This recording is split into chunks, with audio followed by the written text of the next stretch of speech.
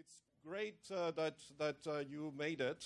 We are so thankful for your interest in participating in the 250th symposium, or anniversary symposium. And without further ado, I'm just going to introduce my colleague Rajiv Vora, who is going to introduce you. Okay? Thank you. So here's Rajiv. Okay. Hi, Ken. I know you're eager to get started, but I'll just take a couple of minutes here. Right. So it's a great pleasure for me to introduce our next speaker, Kenneth. It's a bit of a superfluous task, really. I don't know of anyone who's unaware of his many breathtaking contributions in economics, from general equilibrium to social choice, to health economics, to information economics. There's hardly a field in modern economics that doesn't have Ken's fingerprints on it. In fact, it's fair to say, I think, that he deserves many more Nobel Prizes than the one that he has received. But perhaps one indication of that is that he also has the I think probably a rare distinction of having a number of his students who have gone on to win the Nobel Prize. I'm sure somebody is keeping score on this, but I know that there are several of his students who've won the Nobel Prize, and that's another indication of his influence.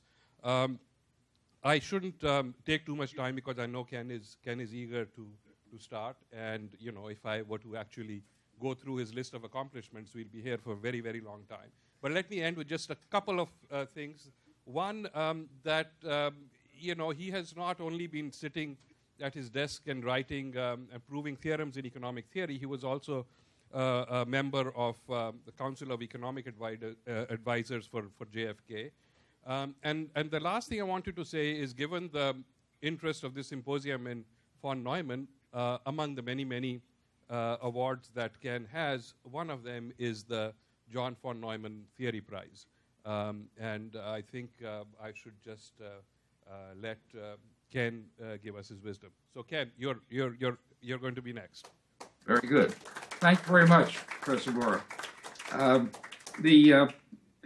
I'm going to be giving not a set of results, which I think is inappropriate to the occasion, but rather some very broad considerations on problems that arise in economics and to a considerable extent in all the social sciences. Issues which, on one hand, clarify the areas of research that have been undertaken and should be undertaken in the future, on the other hand, pointing to difficulties intrinsic in achievement in this field. Let me just start by, I'm going to be using quotes, so let me start by one. With regard to Brown University, a very famous Boston physician, essayist, and all-around accomplished person, Oliver Wendell Holmes Sr., said, "Little of all we value here wakes on the morn of its 100th year, but Brown is waking on the morn of its 250th year. So I must offer my heartiest congratulations to such a great accomplishment." Now, the title I used is How the Future Influences the Present. And let me start by analyzing, by at least remarking on the situation in which the present and future were discussed, and that's in Hamlet, Act 4, Scene 4. This is a passage which is almost invariably omitted in stage presentations of Hamlet. It's certainly not one of the most famous scenes. It only appears on the few occasions when somebody's put on an incomplete and uncut version of Hamlet, which I once had the fortune of seeing. In Act 4, Scene 4, Hamlet is on his way to a seaport. He's been sent by the king to go to England. Actually, the king is intending to use this as a way of getting rid of Hamlet. and which Hamlet is unaware of. Hamlet himself, on the other hand, has been apprised of by the ghost of his father that he had been killed by the present king, which was his uncle. He feels that the evidence of the ghost wasn't enough, and he actually arranged an empirical study to test the conscience of the king. The play's the thing which will catch the conscience of the king, and a suitably doctored play with reference to the alleged events was presented, and the king's reaction convinced Hamlet. So now he has the evidence. On his way to the port, he encounters an army. The Norwegian army is crossing Denmark with permission to fight a war against Poland. I'll leave the improbability of these events to one side. And encounters a captain who tells him what the campaign is about some disputed territory. So, and he said, he said he would pay nothing. The captain said he would pay hardly anything for the right to that territory for himself in terms of its economic value. And Hamlet then says, well, the Poles won't defend it then. No, they're all prepared to defend it. And in fact, the ground over which they're fighting will not be big enough to bury the dead in the battle. A good example of irrationality. The captain leaves and Hamlet has a soliloquy. And he makes this following statement.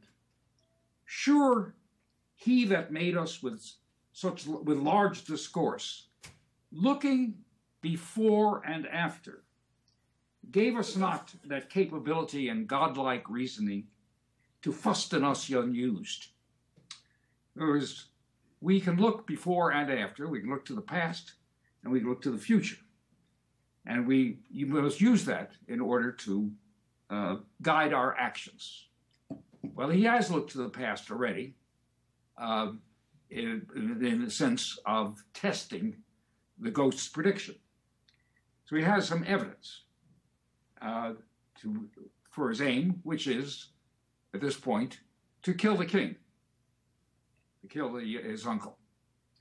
So he now said, but what the rest of the reasoning might not strike us today as quite so reasonable, because what he deduces is not war is useless, which might be a reasonable conclusion from the captain's remarks about the value of the land being fought over. It's not. He doesn't. That they might say, well, maybe all this hatred is not worthwhile. We're not going to accomplish anything. You might reason with. That's exactly the opposite of what Hamlet concludes, because what he says is rightly to be great is greatly to find quarrel in a straw when honor's at the stake. So he has his utility function then. Honor is a very dominant consideration. And his point is precisely that this Norwegian army is going to fight not for any economic value, as narrowly conceived, but for honor, for the right to this land which belongs to them.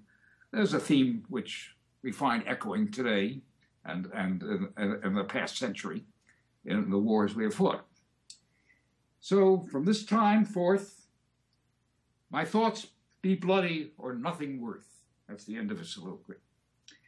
All right, the point I want to emphasize is the role of the future here. He's looking ahead to the accomplishment of his aim, what is going to be gained by it, namely honor, in his case. The honor and the honor of his father, of course.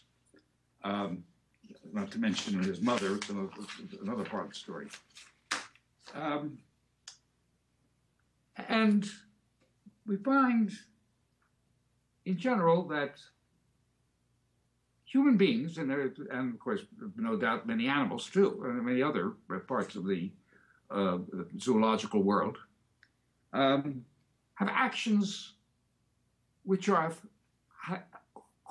based today on consequences in the future.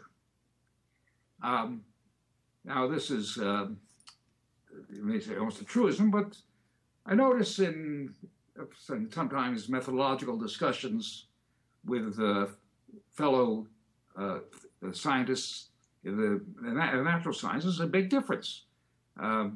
This is as if the particles we're studying, or let's say the planets we're studying in astronomy, or the particles in particle physics, are think.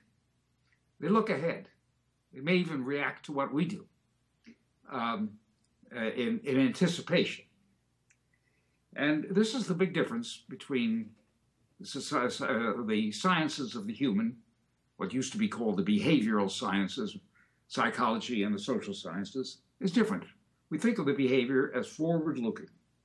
So, of course, in economics, we're accustomed, of course, to the familiar list of things: savings. You're going to live tomorrow, so you want to be able to live, let's say, after your retirement.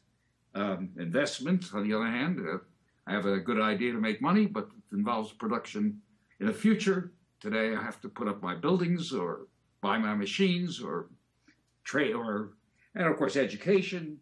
And we may even consider, as I'll come back to later, other people, bequests.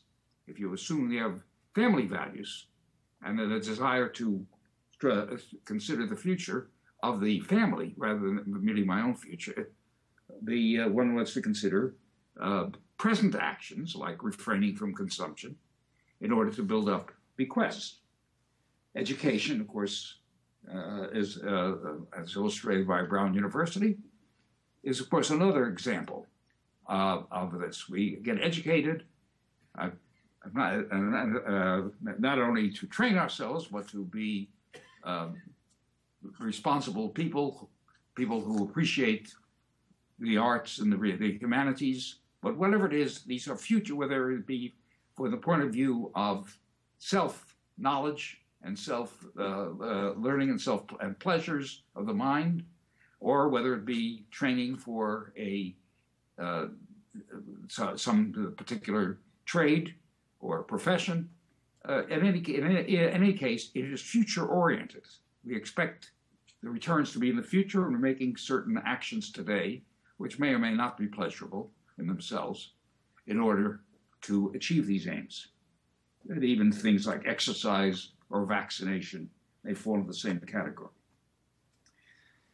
Now, just zeroing in on the economy, and not talking about other social sciences or psychology, we talk, what is it that shapes and determines our economic actions? What we buy, what we sell, what we make,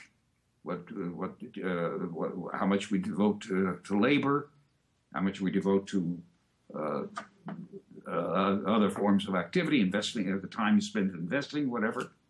Well, we put in economics, as opposed to the other social sciences, we have one particular system, namely the price system.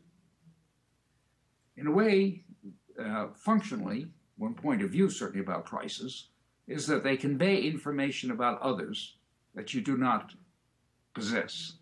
It's if I want to know, if I want to acquire something, I want to buy something, the others have to sacrifice themselves in some ways, devote time and energy to meeting this need of mine. So if I'm considerate of others, I would want to know how much they put in. I don't really have to. All I need to know is the price that I'm being charged. And relative prices determine our actions. But they're kind of a substitute for information. However, as we do observe very quickly, if we're future-oriented, we'd like to know the prices that will prevail in the future. And it's certainly obvious enough if I'm educating myself for a trade, I have to consider what income I will get when I complete this learning process. And so I'd like to know what not the wages today in that field, but what the wages will be when the time comes. It could be if it's you have obvious sorts of things. If wages are high today, people may project this to the future. A lot of people may enter, and because there's so many people enter, wages, in fact, will be low. And that has been a preoccupation of economists, at least since the 30s, considered to that time. There's a further consideration. We can't really know the future, even ideally. We can't know all the factors. We don't have, and there's a fundamental uncertainty about the future. There's even, in fact, uncertainty about the present and the past. We don't know, as we know, all about the past by any means. History is continually being rewritten, as anybody who's going to look at this will know. New discoveries are made about the past. Certainly, archaeologists and will keep on making new discoveries. And so even the past is uncertain. Even the present is uncertain. There's an occupation now known as nowcasting. How do you, supposing you have access to a reasonably large amount of data today, how do you fill in the gaps, the things we don't know what's happening today? We want to know transactions elsewhere in the economy, say, for forecasting purposes. So we don't even know today. But certainly, if we're planning for the future, we do not know what the future will bring. And one of the uncertainties, one of the biggest uncertainties, in fact, is the uncertainties about future technologies. We don't know what we will know in the future. We are certainly over and over again exposed to the fact that new developments, sometimes they require new scientific advances, sometimes they're merely applications, new applications of old and well-known scientific principles give rise to new products. We're continually getting new products, sometimes just imaginative reassortment of existing facts, sometimes involving genuinely new principles. And we find that these are play a major role. So we don't know, for example, if I'm going to be take a classic example, in the 1880s or 1890s, I want to go into the buggy whip industry.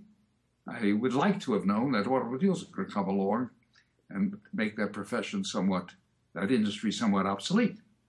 But we know that that there will be innovation, that there has been innovation, certainly on a significant scale throughout history, but certainly on a very rapidly growing scale, beginning with the Industrial Revolution. And so far, we seem to have no end to this. Presumably, there's got to be a point where we know everything, but we're so far from achieving it that we didn't worry about that for the time being. So this is, I think, one of the great contributions that Joseph Schumpeter has brought to economics. And in a way, an innovation, by definition, is unpredictable. That's what you mean by an innovation. If you knew what was going to happen, you wouldn't have it to. It wouldn't be an innovation in a sense. You would already know it. And we have to have a language in talking about uncertainty. And the language we most conventionally use is that of probability. There are challenges to this. There are a lot of arguments been going over and over again in the history of statistics and in the history of economic analysis of the firm, which you emphasize that maybe probabilities don't really reflect completely the idea of uncertainty. But for the moment, let's just stick to that. It goes beyond anything I want to talk about today.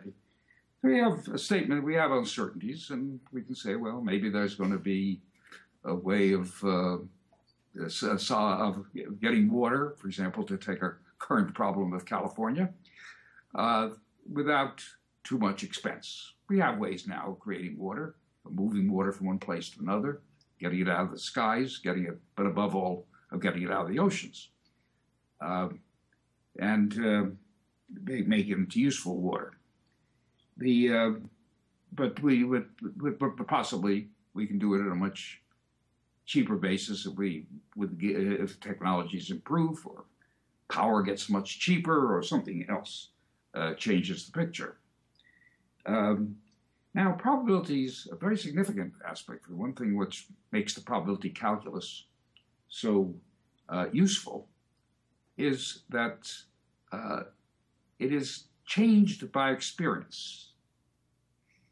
For example, if you make one step toward a solution, you may alter the probabilities of what? For example, the probability of successes of electric automobiles will depend on the development of batteries, and the fact that there have been significant improvements in batteries has made a difference to the viability of electric automobiles. That's an example that's been around with us for well over a century.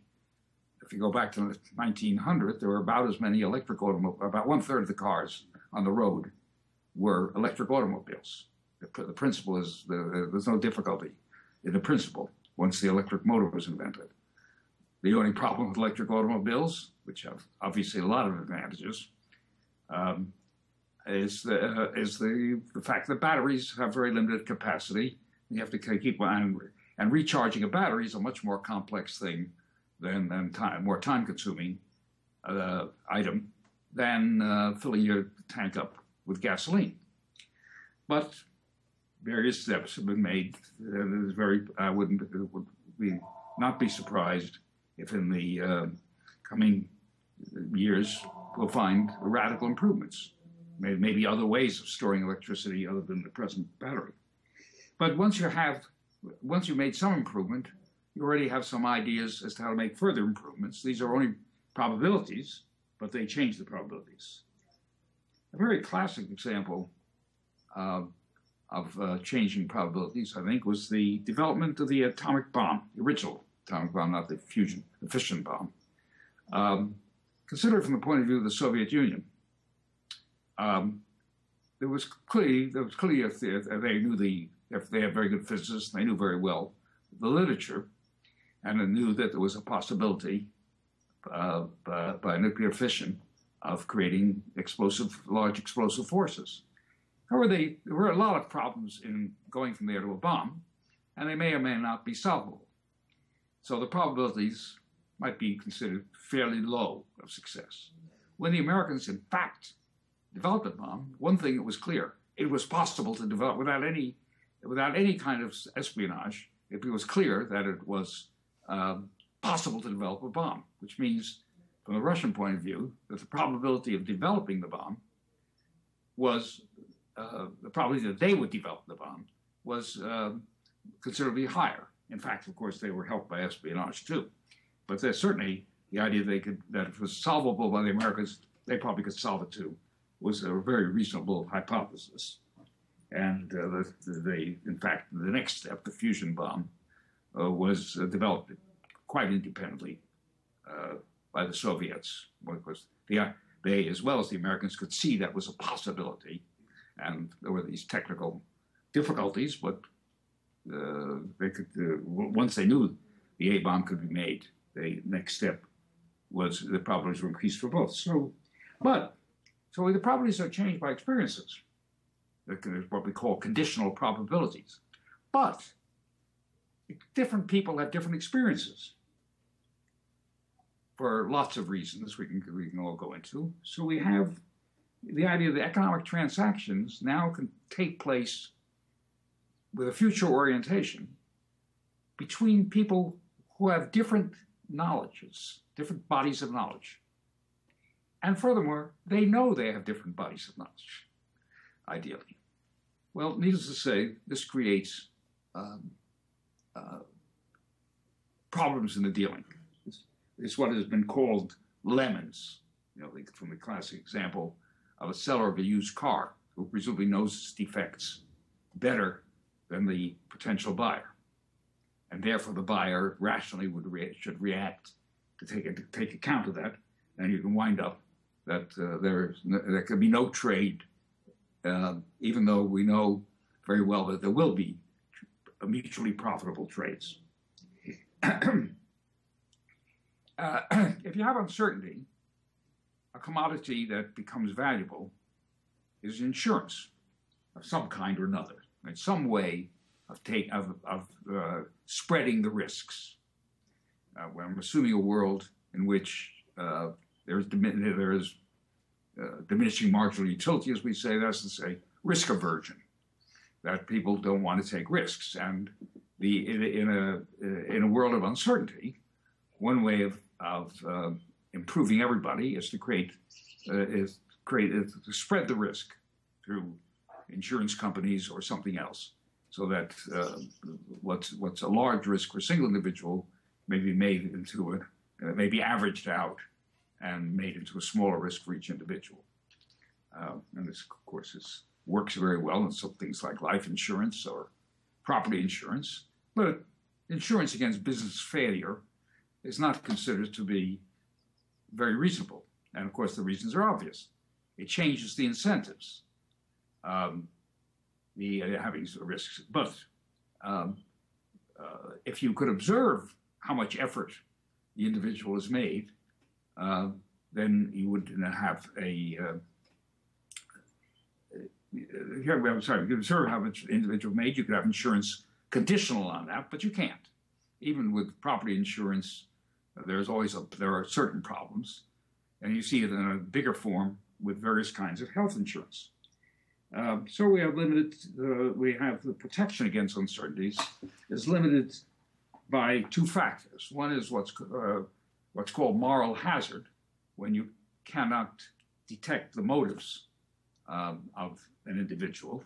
Those incentives are altered by insurance, and that can't be compensated for by observing actions in detail. The other is adverse selection. I just know more about some risks than others, and this creates problems. The classic example is that people who buy annuities live a good deal longer than people who buy regular life insurance. In other words, people somehow can predict a greater length of life in a way that probably isn't fully picked up by any of the physical examinations given by the insurance companies. Now, that may just be whether that prevents the existence of insurance markets depends on the degree of moral hazard or adverse selection. Now, let me raise another question, which has been very bothersome in both theory and policy, both the descriptive theory and policy. We speak of the future. What is the relevant future? The simplest model is the one which people care about what happens in their own lifetime. And then you can have a well-defined theory based on the fact that when I'm young, I'm worried about taking care of myself. When I'm old, and it depends on the uncertainties of my length of my life. It depends on uncertainties in my future income and things like that. That's a fairly well-defined problem. But hello? Oh, I'm sorry. Something seemed to fade here. But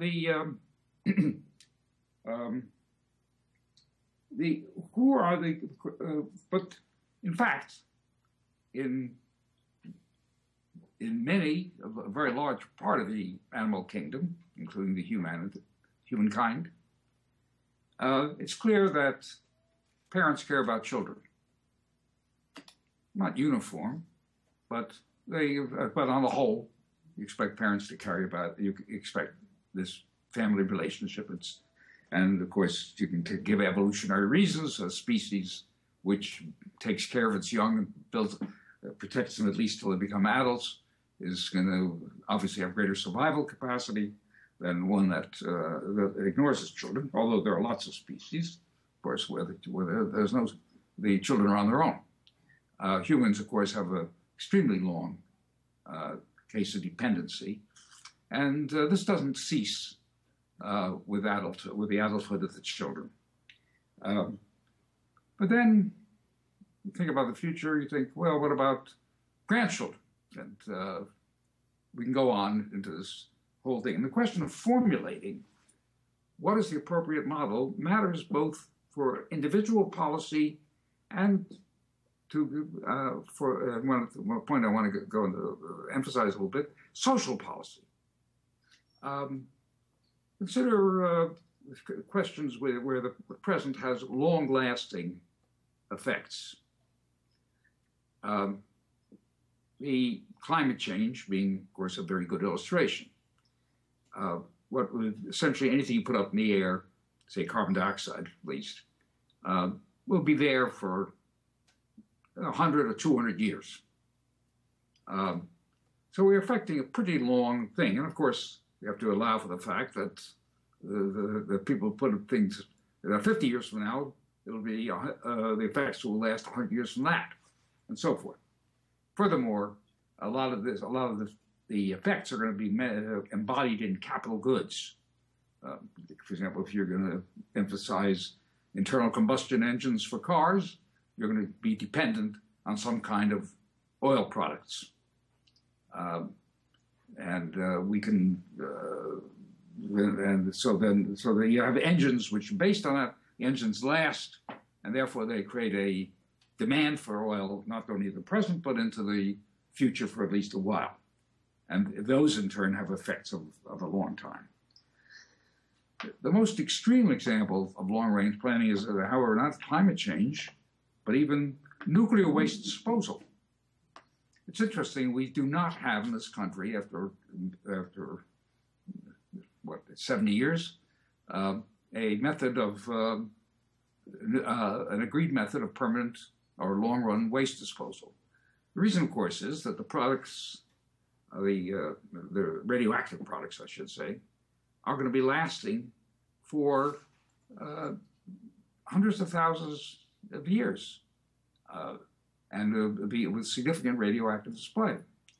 And indeed, in congressional law, it is required, in considering any waste disposal location, that the estimates be pushed for 1 million years.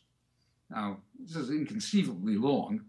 It's far longer than the existence of Homo sapiens, or even of advanced hominids. We know the whole species may not be around in 1 million years, or an asteroid may have destroyed us, or lots of other things may have happened. Not to mention the fact that medical progress may be very large, so that radioactivity is not a significant health hazard at that point. Who knows? So it gets in the realm of the absurd when you some of these very long-run calculations. But the question is, do we want to take account of these, and how far into the future do we want to take? And that raises another very important ethical issue, or it may be an issue of behavior, or maybe an issue with ethics. You can look at it both ways. Namely, how much should we take account of the future? Let's say we agree somehow, as I think mostly people will agree after a little thought, and you want to take account of the future, maybe even the indefinite future. Do we really want to take account of all future people equally? Or do we say, well, yeah, they're far away from us. We don't know much about them. We can't really have the same kind of concern we have for, let's say, the children over before us, right in front of us. That people argue among people I know and respect. There are sharp differences of opinion. Personally, I'm a little inclined to the judgment that we're, in some mild way, we do discount the future. We count it for less, but there are very able people who think, no, it's a matter of a human being is a human being, whether it be now or 1 million years from now. I just raised these issues to point out how these apparently simple points create complications in thinking, and this becomes a real issue of in determining policy, because the calculation of what we should do today to avoid climate change is dependent on how much concern we have for the future. If we really believe that the future and the individuals in the future should count equally with us, we probably should be drastically reducing our climate change. If our CO2 emissions and emissions of other greenhouse gases. Of course, there's no question we should be reducing them under any logical method of thinking I'm aware of. But the statement, but how rapidly, or in another terminology, what is the current social cost of carbon emissions, does depend on how much we discount the future. Let me turn to one other aspect of the future. And I must use another quote from Sartre, Jean-Paul Sartre in his play No Exit. Hell is others. What I mean is this. Now, the fact that it's hell may be the wrong term here, because it could be heaven. We don't really know. That is, we are, as I've already emphasized, we are acting today on the basis of expectations about the future. We have some prices for the future, namely prices of securities, which say bonds, which are promises to pay, and so they may go 20 or 30 years into the future, or maybe sometime there are longer examples, but they're rare. So we really are dependent on saying what we expect to happen is expectations about future developments. But among those future developments are what other people do. If there's a world where people are investing a lot in the future, that would, under usual economic assumptions, would be a rather prosperous world and maybe therefore a good idea for us to invest. If others are not investing, demand may be low, Keynesian or neo-Keynesian way of thinking.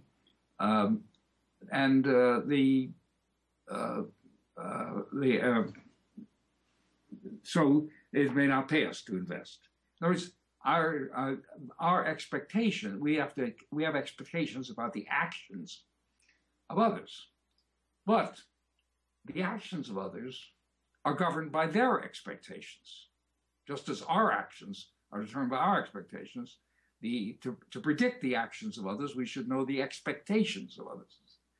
So, but that means that my expectations really depend on your expectations, or should rationally depend upon them. And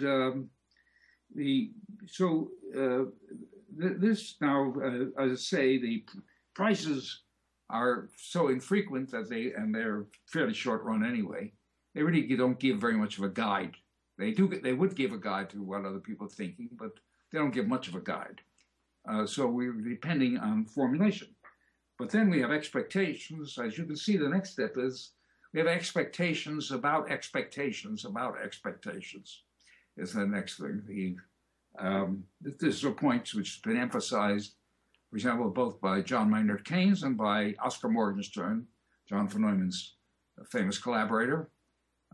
This is a paper he wrote before he joined with von Neumann, in which he was the head of the Austrian Business Cycle Research Institute and was concerned with forecasting, but then he realized, well, his forecasts were in effect forecasts of what other people were going to do, and therefore in turn depended on their forecasts.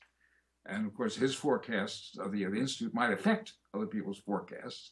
And the question is, could you really have a world of complete foresight where, now there is, mathematically you can show there is a set of expectations which would be compatible, where the people the supply and demand will be equal and the economy will run smoothly. But there will be one, but the question is, how could anybody possibly know what it is?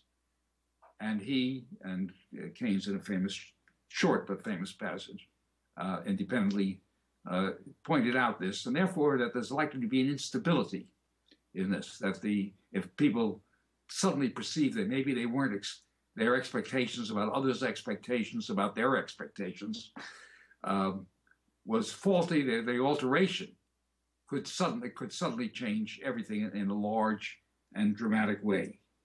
And this, of course, has been the argument for an argument in a way that implicitly was used for a long time to argue for central planning.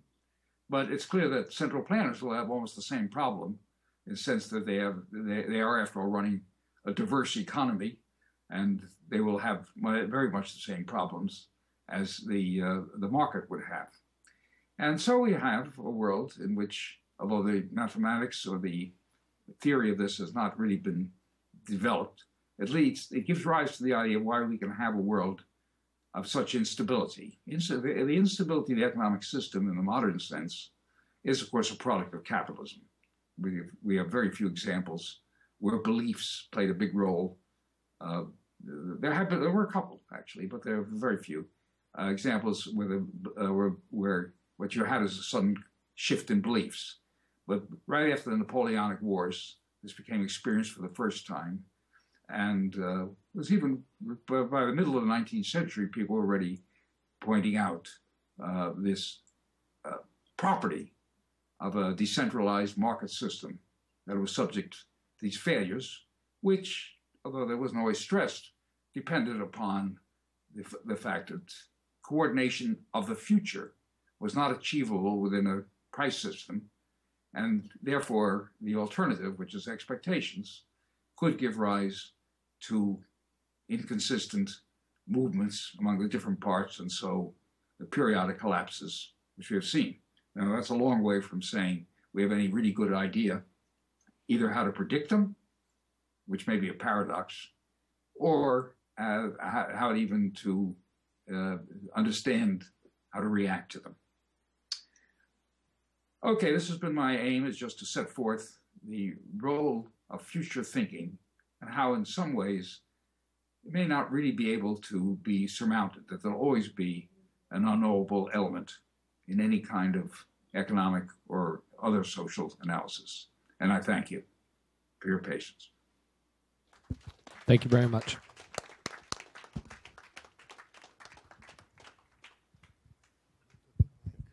Yeah, thank you very much, Ken, for your great talk and for your enthusiasm and your willingness to participate in the symposium. I don't want to abuse your kindness too much, but are you okay if there are a couple of questions? Surely. Okay, so questions?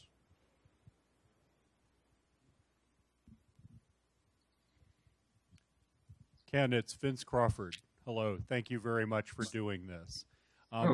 You at the end you sort of said you were unwilling to speculate, but I want to press you a little bit more. In financial markets particularly, it seems like the volume of trade goes far beyond what would be supported by the usual fundamental reasons for trade, and even often to the point of speculative bubbles. If somebody told you you had to have a model of speculative bubbles within the next 2 months, what would you try first? Or is even zero-sum trade? Forget about bubbles. Either one. Zero-sum trade? I don't quite what you mean. Meaning trade between people in a market, neither of whom has any genuine informational advantage, and neither of whom has any fundamental reason to wish to trade for smoothing purposes or something else like that. Yes. Well, I have been thinking about the second one, that if people just have different beliefs for whatever reason, let's say there's not enough evidence that to come to an agreement. Let me back up a bit. The usual view in statistics, which is not always true, by the way, but it's frequently true, is that even though you may start with different priors, if there's enough evidence, you'll tend to, your posteriors will tend to converge. Your probability is conditional on the evidence, and if you both have access to the same evidence, then people will tend to agree. And therefore, if they agree, of course, there's not going to be any trade in bets. But in fact, of course, if there's not much evidence, and if you have a changing economy, there never is going to be much evidence, because the only relevant evidence is maybe the last few years, and that's not a long time series. The long time series is not really analyzable because there have been so many shifts. Then you're going to have a situation where people are going to engage in bets. And supposing, as you say, to follow your hypothesis, that there's no, that you're not interested in risk maybe. You have some random events that you don't care about, that don't influence your utility or your profitability at all. Nevertheless, if you have differences in beliefs, you're going to have bets. And so you're going to have what is in effect an inefficient allocation. Now, that's not a dynamic thing. It doesn't lead to bubbles. It's just a statement that you can wind up with a lot of betting. In other words, you can just call it buying and selling securities without any real social gain involved. And of course, if you assume that the trading itself takes resources, you have a net result. See, the point you raise has been bothering me, is that the sheer size of the financial sector is not explicable in any general equilibrium terms. General equilibrium, you say, I want to borrow, you want to lend, we get together and lend. Somehow, we need to have intermediaries. But not only to have intermediaries, but the profits of the financial sector are 30 to 40% of all the profits in the whole economy. Now, that's a very large financial sector. Furthermore, there's presumably a big absorption of human capital at the same time. So there is what would strike one from certainly starting from a general equilibrium point of view is a tremendous burden on the economy. A very large, this is a pretty large sector. A very large amount of GDP is devoted just to getting together, and certainly at a casual view, if one looks at say 2008 or and previous similar examples, that this financial system is far from being productive, can be counterproductive, because you get, well, yeah, I mean, these securities are linked in various ways through collateral, the use of collateral, and a collapse frequently produces, let's say there's a decline in prices, which could be, it initially is removing some kind of disequilibrium. It may, in fact, have a cumulative effect. And this has been observed a number of times. And in fact, if you look at the failure of long-term capital management in, was it 1998? Very strange. I mean, why was any bank, banks were supplying something like 93% of all the investments by LTCM. Only about 7% was put up by the investors. The question is, why would a bank lend that money? They knew that a small adverse shift would wipe them out. Well, of course, they had evidence that LTCM did very well, and you can argue they can't. They take bets, but the bets are limited by limited liability, and the result is that now the question, of course, is why the lenders don't recognize that to begin with, and that's a puzzle. But since it's a general equilibrium thing, it's just too hard to work out. There's no way of really working out what the effects are going to be, and you can easily have big misperceptions. I know it's a rather lengthy answer, with a lengthy non-answer to your question. It's very helpful. Thank you very much. Roberto, here's the mic again. Yeah. A question from Leon Cooper, Ken. Yeah. Okay. I'll give my best to Leon. Ken, thanks very much. It was wonderful talk. Sorry you couldn't have come here, but this is second best. Yeah. I have a comment that's probably peripheral to what you're saying, but you did mention nuclear wastes. And as you indicated, the idea of trying to put them away for 1 million years or even 250,000 years is totally absurd. It's totally unnecessary. It is extraordinarily easy to put them away for 1,000 years. There's no problem whatsoever.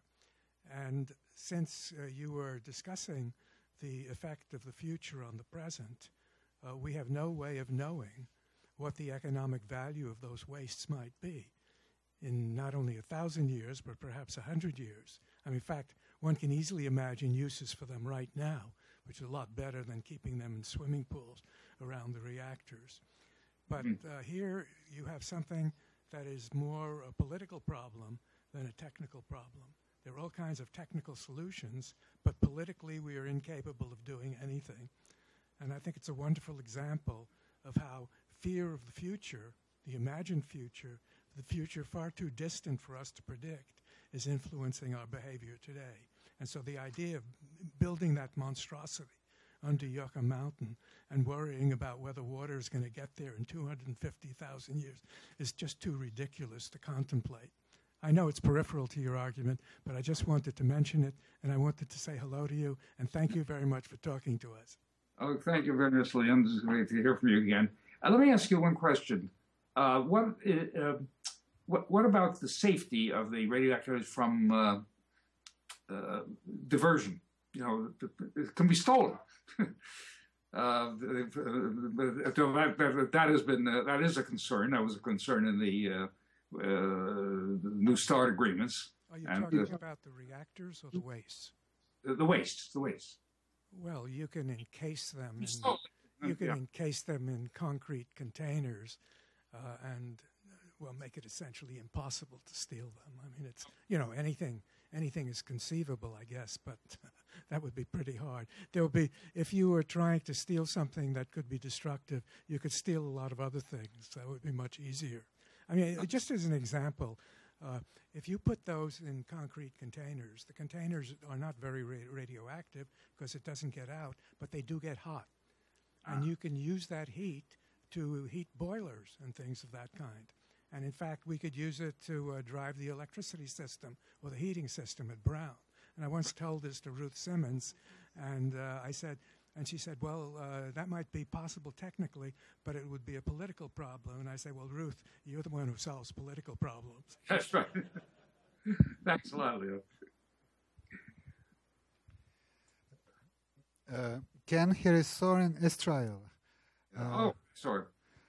Delighted to see you, and we're excited to have your lecture as the grand finale of this von Neumann series. So I have a question for you. I remember fondly our time in Romania 2 years ago, and when we talked, you mentioned to me that economics is as unpredictable as the weather. Remember you made that comment? Yes. And here we are at von Neumann Symposium, and Johnny thought that by now we could actually control the weather, not only predict. And last night, I didn't know he believed in controlling the weather. I think he was hoping. And last night, Freeman Dyson said that von Neumann didn't know about chaos at that time. Was invented, but he was not aware about the phenomenon. But as a theme, can we control the future? Can the present at least control parts of the future? Well, I think the answer is yes. I think there are lots of examples. If you look at the development of the United States, for example, in the early, say, from 1800 to 1850, there's a lot of emphasis on what they call internal improvements, essentially infrastructure to make the country, make commerce easily available over longer and longer distances. In the early days, it was canal building, and this was a public enterprise, by the way. The Erie Canal being the most famous, but there were lots of others. Then, of course, the railroad was the successor to that. And again, while that was more private enterprise than the canals, it was certainly the Transcontinental Railroad was greatly facilitated by public policy. So and this, of course, once you have a rail, you determine in a lot of ways where people live, where people work, so that you are controlling the future in many ways. We also public policy in different ways. A good part of our period, for example, foreign trade, was kind of restricted by high tariff policies. The manufacturers, particularly, wanted control over their, and of course, later agricultural interests, but originally with manufacturers more, wanted to prevent British imports from wiping us out, and because Britain was a more advanced country. And this was, right from the beginning of the country. Alexander Hamilton urged this right away as Secretary of the Treasury, the first Secretary of the Treasury. And that certainly promoted manufacturing in the United States. A lot of economists would have said that we would have been better off without it, but whatever it is, it altered the future. So we do, and you can point out how the Manhattan Project affected the future, maybe not entirely deliberately, but a lot of it was. The use of power was recognized immediately.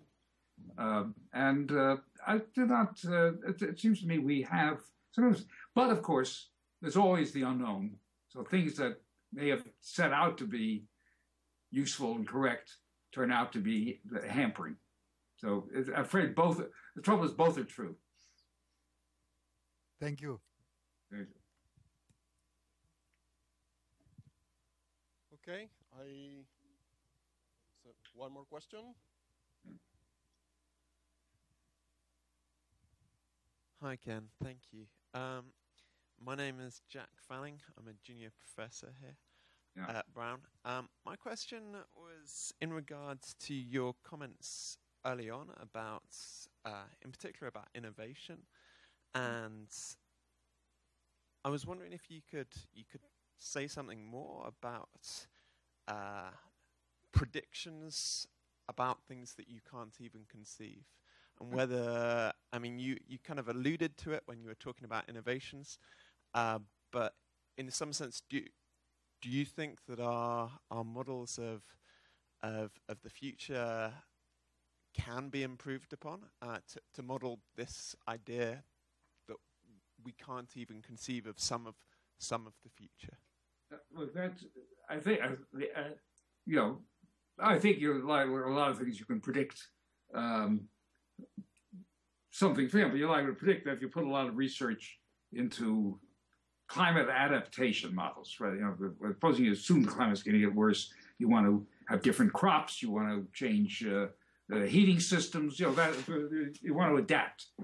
There's very little doubt that if you put a lot of effort into it, you're going to get results. You don't know exactly what the results are going to be, but you're going to get them. But there's no question things happen that nobody expected. Even when the steam engine was developed, it wasn't immediately obvious you're going to have rails. So it took a little while to recognize you could use a steam engine to run a boat or to run a surface transportation.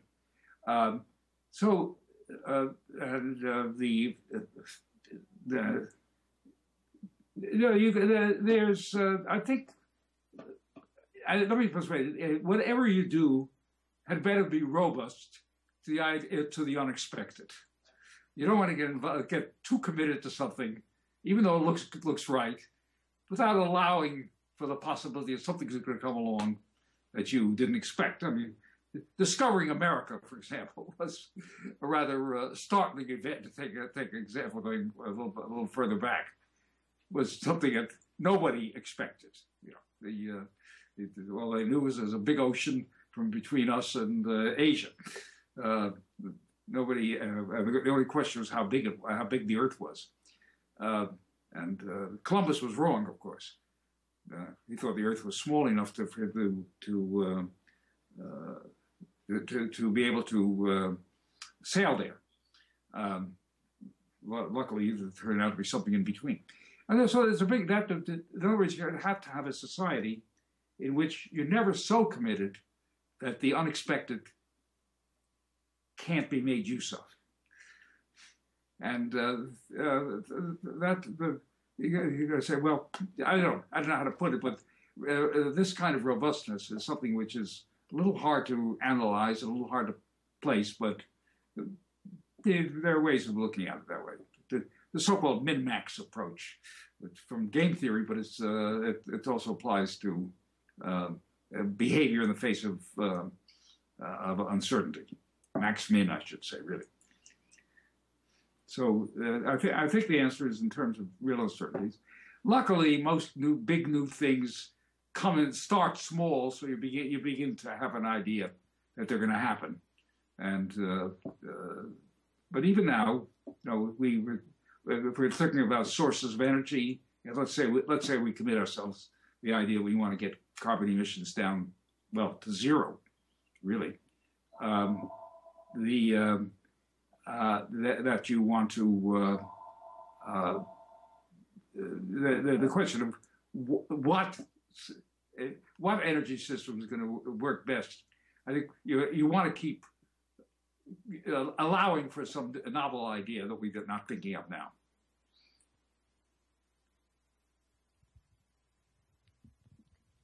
Hello? Okay. Thank you, Ken. I think that was the last question. Let me just close. Since you mentioned Christopher Columbus, let me close the whole thing with a joke. I don't know if you know this joke that they say that the first economist was Christopher Columbus. Have you heard that? No, I have not heard that one. So, and the reason, there are 3 reasons for this. So, number 1, he had no idea where he was going. Uh-huh. Number 2, he didn't even know where he was even after he got there. Uh-huh. And number 3, a large portion of the enterprise was financed by the government. So thank you so much, Ken, and great to have you, and hope to see you soon. Okay. Okay. Thank you. Thank everybody. Bye.